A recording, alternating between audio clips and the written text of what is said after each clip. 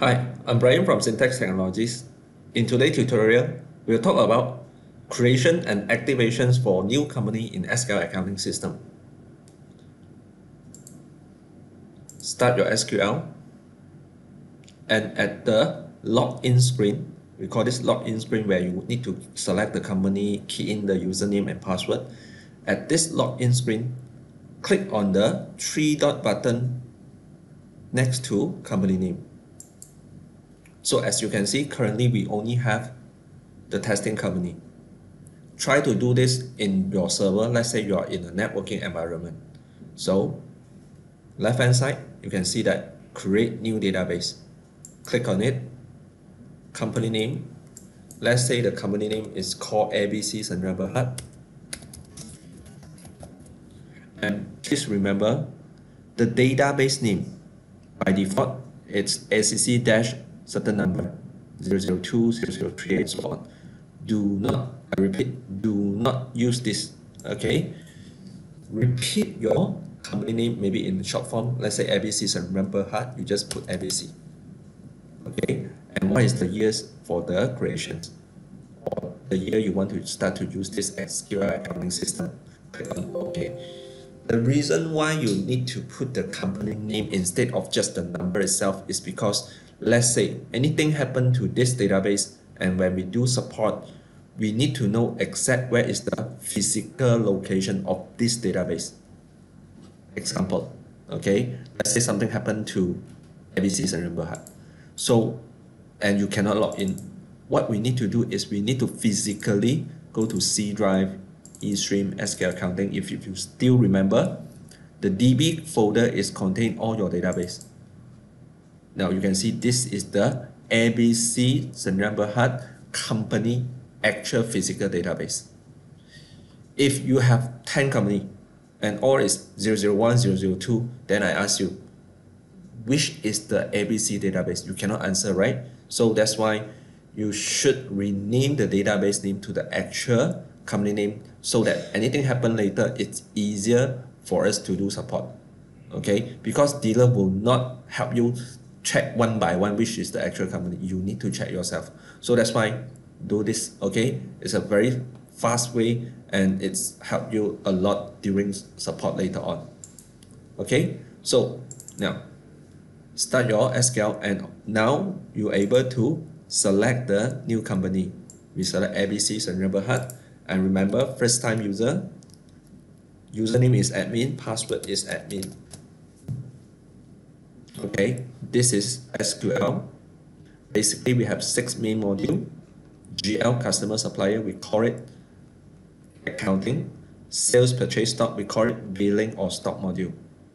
Now, the first thing when you log into your new database, you need to go to tools, you need to go to option, you need to go to general ledger. You need to set the financial start period and system conversion date. You cannot, I repeat, you cannot and should not do anything before you set this correctly. Okay, the first thing is, what is your financial start period? Meaning that what is your financial year start month? Example, your financial year for your company is January until December, then this should be your financial start period will be 01/01/2018, example, 1st of January 2018. Let's say you want to start to use this and want to key back starting from 2017, then you just change this to 2017. Okay, or your financial year is from May until April. So May until April, so you need to put 1st of May 2017 or 2018. Okay, so this is according to your financial year.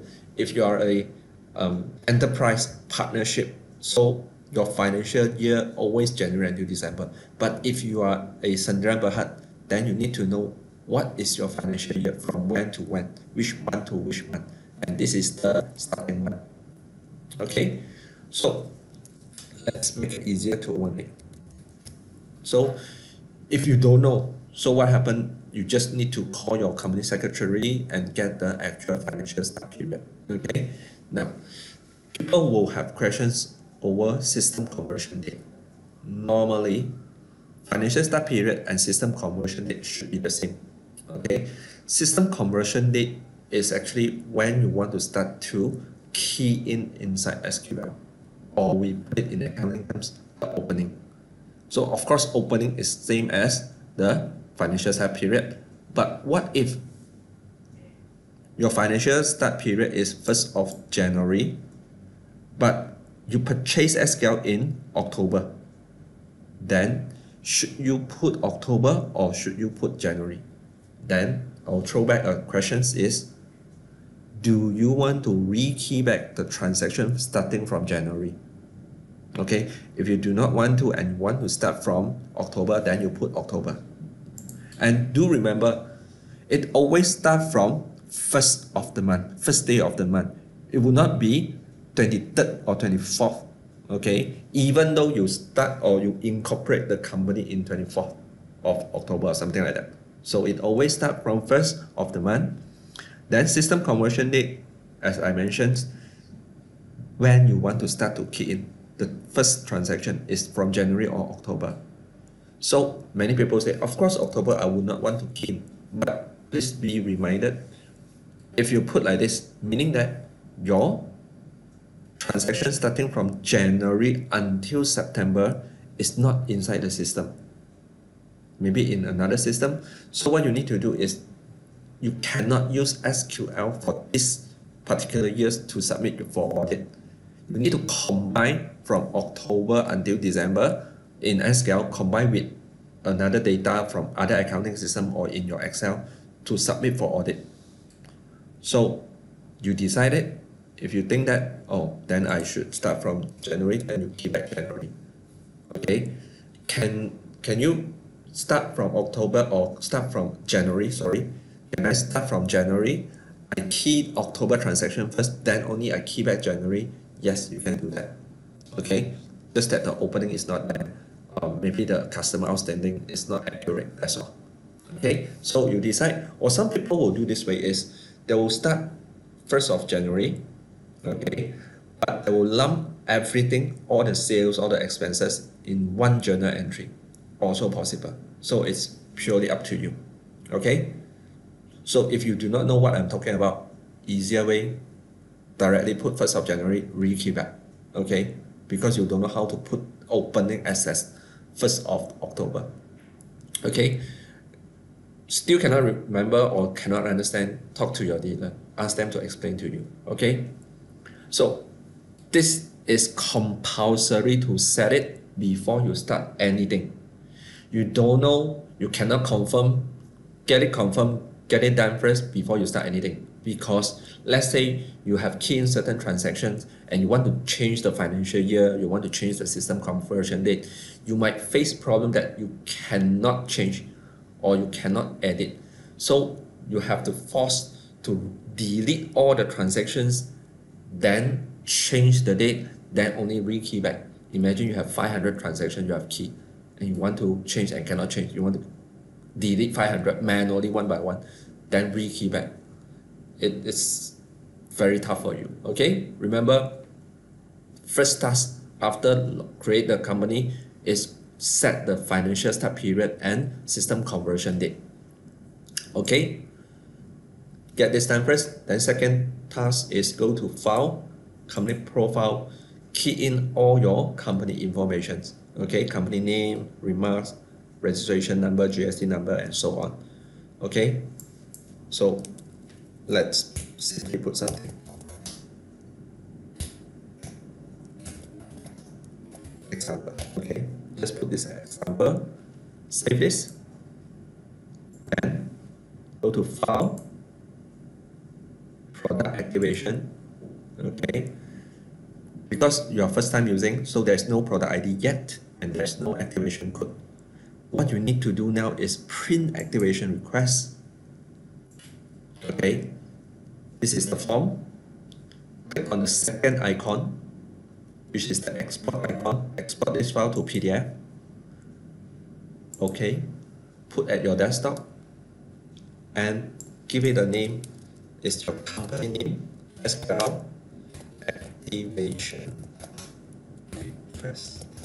Okay, So convert it to PDF.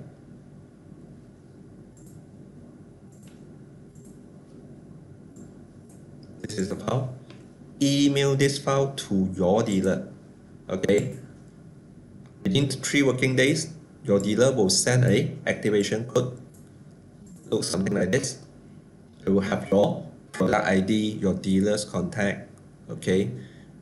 Then over here is all the company that under your product ID. And most important here is what is the package you have purchased and how many concurrent user license. This all the details.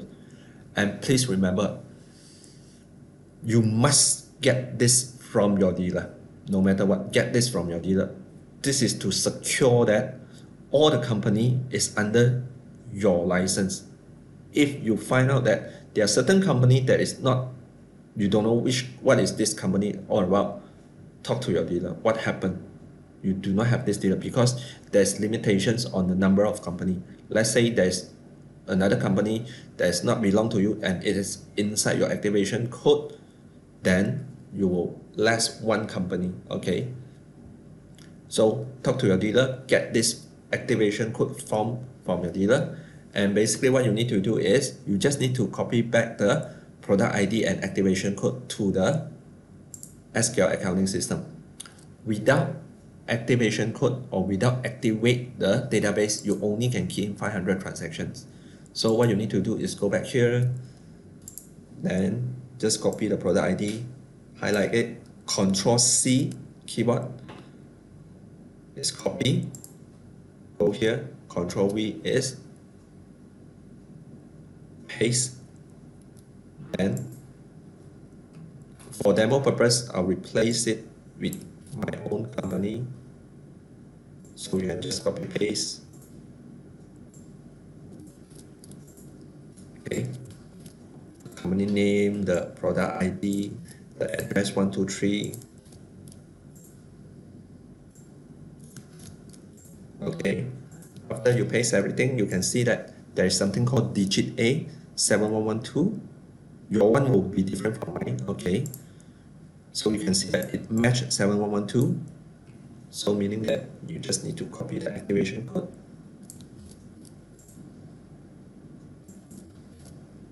So digit B is 3508. 3508, it matched digit B, and press register. Okay. Then just go to company profile. You can see that your company name and the first address is in yellow color, meaning that this company already activated. Okay. Now, this is the detailed information and document report header. Just go to here. You can just set the report header. You can right click, rich text editor. You can change the font, put in other thing. This is the part where will appear in all your document report header. That means the top part. Okay. And then some people will ask, hey, where can I put in my logo? You can come to this screen, right click it, load. Okay. Just look from your picture file of your company logo. Let's say I'm using syntax logo. So I get my logo and it will appear accordingly. So save it, and you can start to use SQL Accounting System. You can see that the company name have changed and so on. Okay, so basically this is how we create a new database and also how to activate it. Now, thanks again for watching. Once again, I'm Bryan from Syntax Technologies. Thank you.